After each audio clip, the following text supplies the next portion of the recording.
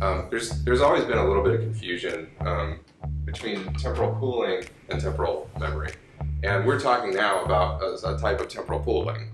Well, the output layer is a temporal pooling. The output layer. And when you say the output layer, which layer are you talking about? In the cortex, that would be layer 2 and upper 3, or part of layer 5. Okay. Those are the two output layers in the cortex. 5 would be output of motor. Let's not go there at the moment. Just say there are, this is again, I have to distinguish, this is well understood neuroscience.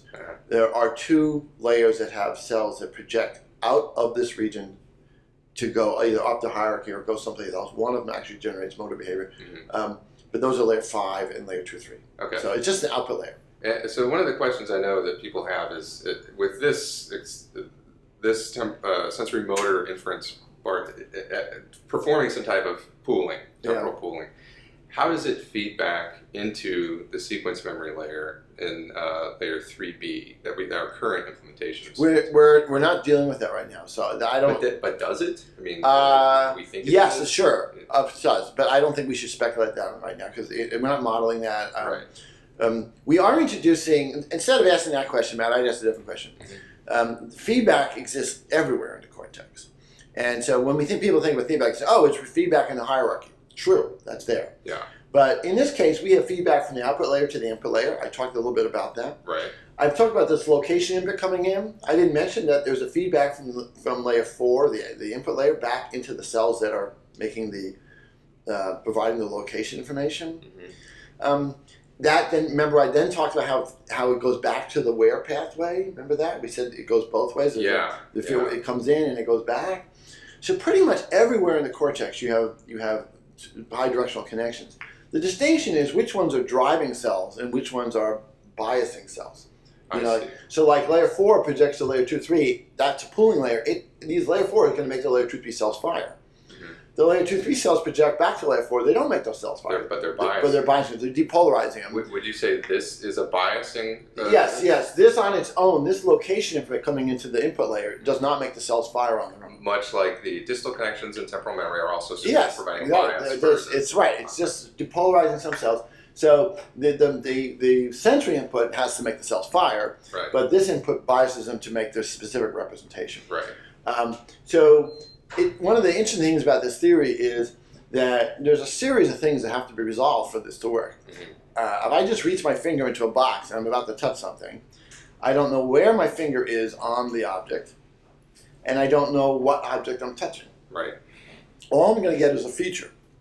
And somehow, through a combination of moving my finger around, I have to be able to determine what the object is and also where I am.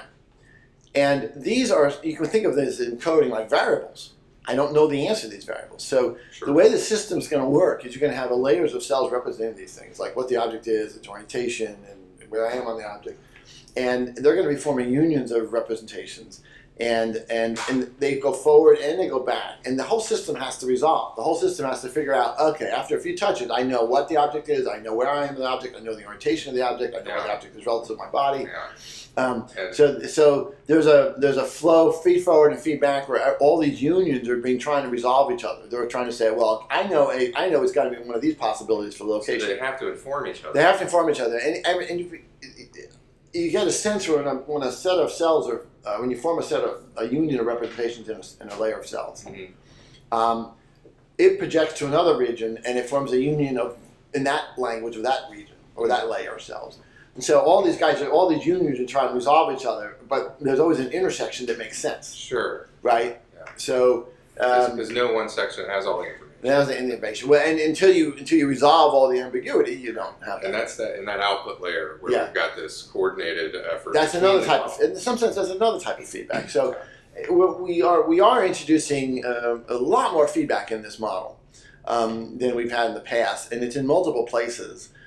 In the classic example of, feedback down the hierarchy, we're still not modeling a hierarchy yet. Right. We're still not modeling 2 levels in the hierarchy. We still believe the right way of going about this is to understand what a single region is doing very well. Right. So now we know that the output of a single region is actually not just a feature. It's a 3-dimensional feature, if you will. Yeah. It can be a complete 3-dimensional object.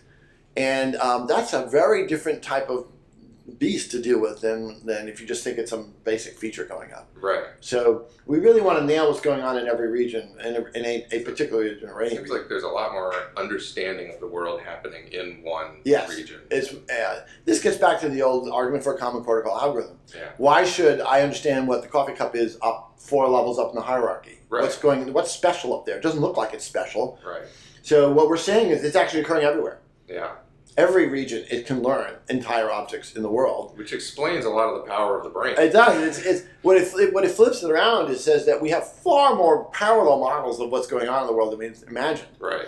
It's not like there's these 2 or 3 top level models that represent. Yeah, it's not like, oh, where's the coffee cup? It's out here. No, it's actually it's every column in every region going up the hierarchy. If it's a familiar object and I touch it a lot or I see it a lot. So it really flips the way you're thinking about this, and in hindsight it makes sense. In hindsight, it's almost obvious to me. Yeah. But it didn't feel that way when we came up with the idea.